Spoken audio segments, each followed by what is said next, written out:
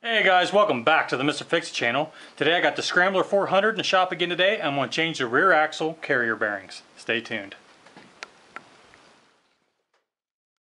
I was sitting out there in the shed one evening, not doing too much of nothing, just kind of staring at the wall. Alright, so the first thing we need to do before we take anything apart is we need to get the two nuts loose on the axle. Now I've had problems with these in the past. Hopefully these will cooperate. I don't really want to break out the torch. So let's get those loose and then take the tires off, jack it up, yada yada. Now I have so many tools. This place is loaded with tools, but what I do not have is a wrench to fit those two nuts. So yeah, well, what can I say? Don't do what I do. I got that parking brake set so this thing doesn't roll. Hopefully these will play nice. Oh my god. Yep, starting to look like it was the last time I did this.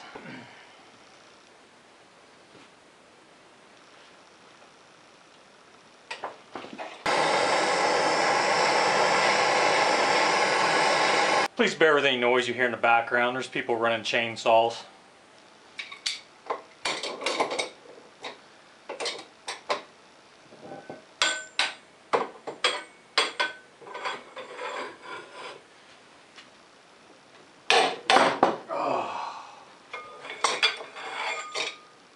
Now after you've destroyed that nut getting it loose, while you're waiting on it to cool, go ahead and pull your tires off and work on getting this hub off.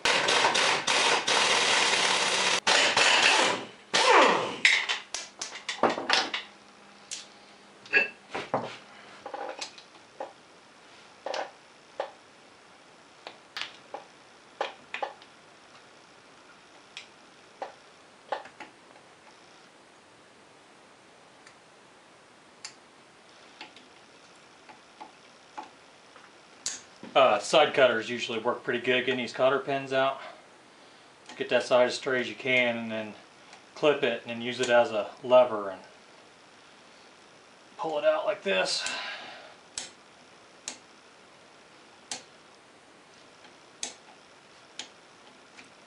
Inch and 1/8 socket.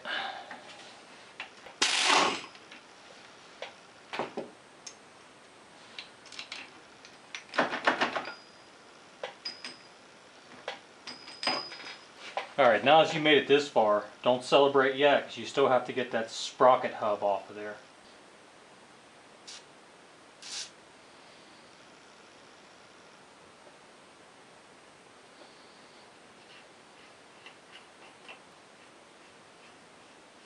Oh yay, that's not stuck. That's how it's supposed to come off. Alright, now I'm going to go ahead and unhook the chain and get this sprocket hub off of here, and I can shove the axle through that way if it's going to play nice. I think the chain guide's catching me here. I've got a 1/2 inch socket and a 1/2 inch wrench. Okay, now this should slide right off. Okay, good deal. As long as the axle isn't seized in here, it should just slide right out. Just like that. I have fought with those. Oh my gosh. I might put a clip in the last time I had to fight with this. Alright, this is being very stubborn, so I'm trying to heat shock it. Hot, cold, hot, cold.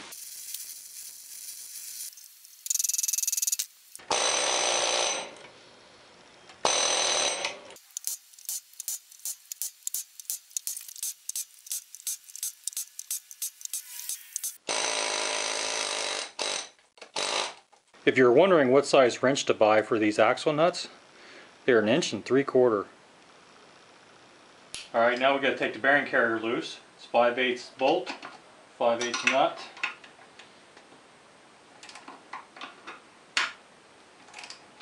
Got to take these all the way out.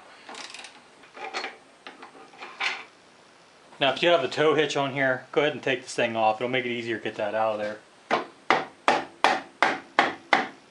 There's a couple holes in the side of this thing. I'm going to stick a couple extensions in here. These are 1/4 inch extensions. I need to rotate this thing around so that the there's like a notch, like a tab sticking out on this. I gotta rotate it around to get it in this slot here.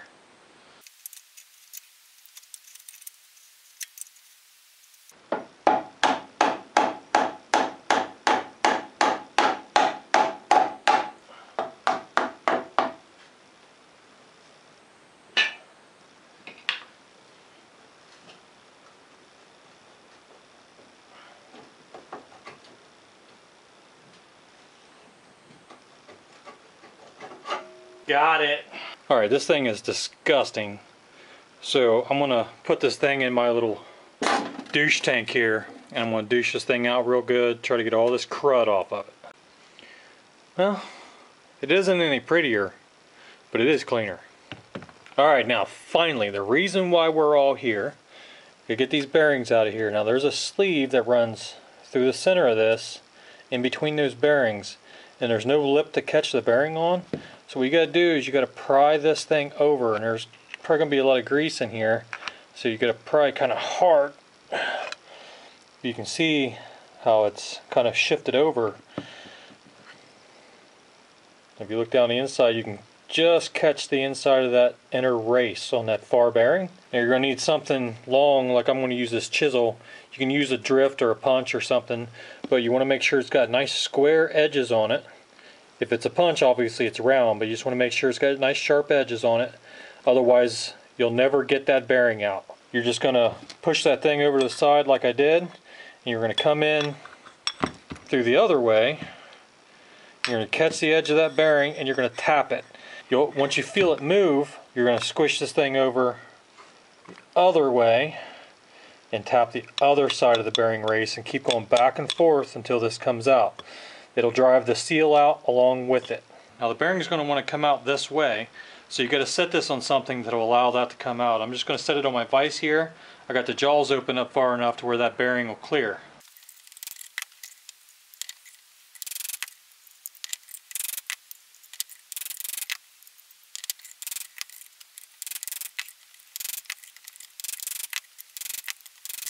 Alright, there's a seal, it just fell out.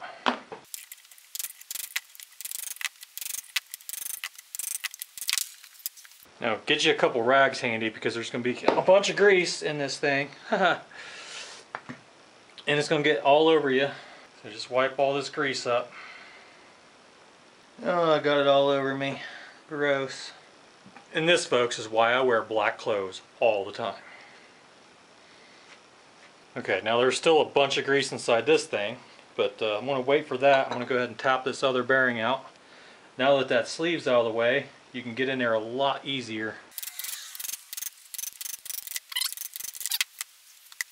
Now you're going to want to clean all this grease out, all this old stuff out of here.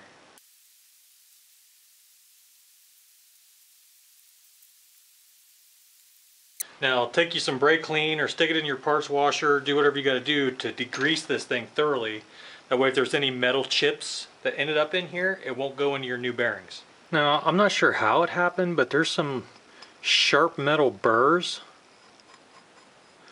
on this sleeve. So I'm gonna take some time and knock all those off with some sandpaper or something, because I don't want none of that coming loose and getting into the new bearings. So if you have the same issue, I would advise just take a little time and clean any burrs off of this thing if you have them. Alright, here are my replacement bearings and seals. I'll put a part number right up here, but just so you can get an idea, these are 62 OD by 35 ID by 14 width. And the seal, of course, it's going to be the same outside diameter, 62. We got like 45. I measured the shaft that rides on this seal, and it's 45. So we got 62 by 45. That's reading 624. It's probably 6 mil. Yeah, 6 mil. So 62 by 45 by 6 on the seal. Like I said, I'll put a part number up. The next tool you're going to need is some way to drive the bearing in. Now you can use a socket if you have one the right size. Now remember, you want to drive on the outside race, not the inside race. Find something that will fit the outside race, but also will fit inside here. If you have a seal driver kit, you probably have the right tool. Socket, like I said. But if you can't find anything else, a cheap alternative is a piece of 2-inch black iron pipe that fits the outside race of the bearing well, and it does slip inside the carrier. So this is what I'm going to use. I squared this up in the lathe. It don't have to be perfect, but it needs to at least be fairly straight. So if you have a way to cut this fairly straight, this is a good cheap alternative. Take a new bearing in there. You want to go in as straight as you can, so look across it here. Get it started in with a hammer and get it as straight as you can.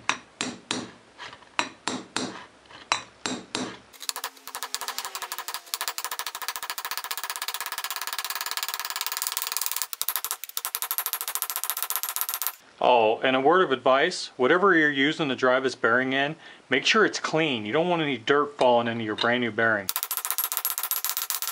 When you hear the sound change, you're home. Now you can drive them in with a hammer like this works just fine, but if you have a press, just use your press. Okay, when you install your seal, you want to make sure that the rubber is out. Like on this side, it's all metal. On this side is a rubber lip. You want to make sure that's facing out. You can install this the same way. Okay, now don't forget your sleeve. Slide that down in there. I have a press, but I'm just doing it this way to show you this. It can be done this way.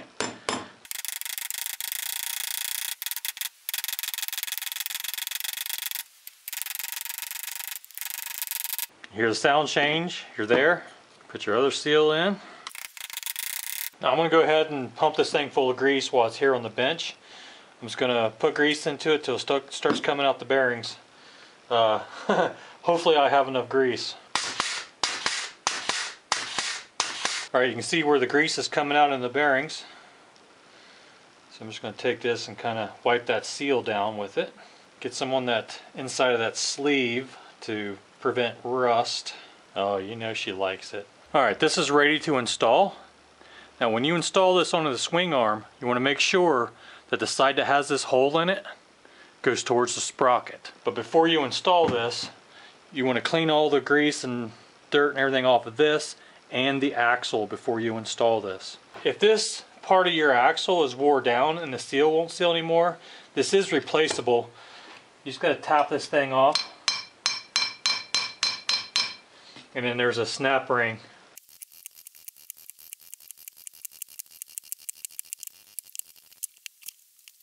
Alright, there's an O-ring that goes right here against this collar on the inside.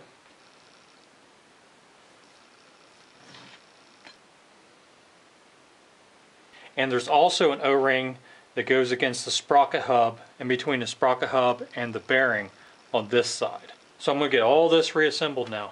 Alright, again, make sure that the hole that's in the bearing carrier goes to the sprocket side.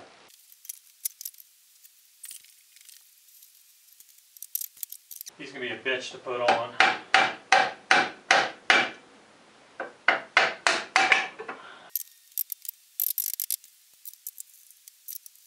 Put a little bit of grease on your axle right here. Should get some down in these splines. This just keeps the rust down and helps it for the next time you take this apart.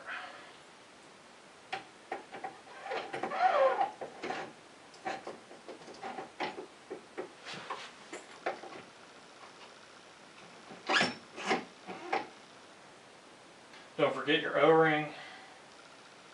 It goes on next. Now you can put your sprocket hub on.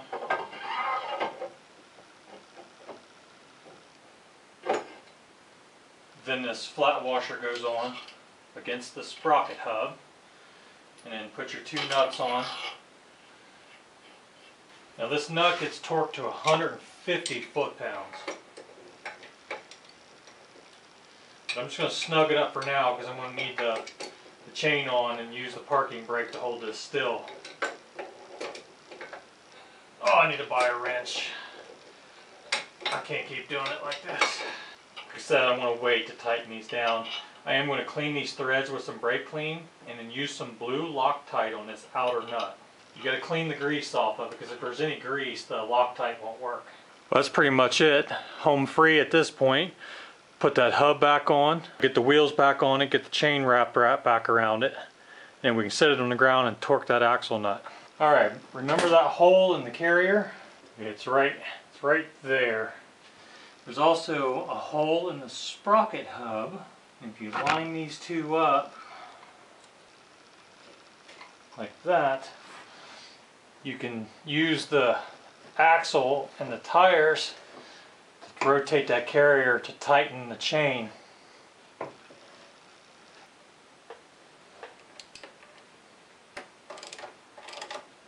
Now, I don't have any way to measure this torque on this nut, so I'm just going to settle for the German spec, you know, good and tight.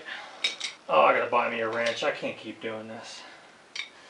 1 3/4 inch. Next on order. These bolts in this sprocket guard really make this a pain. Anyway, you get it. You tighten this down good and tight, and then I'll come back and put some blue Loctite on them threads. I don't always follow every specification in the book, but I try my best to. Always shake up your Loctite.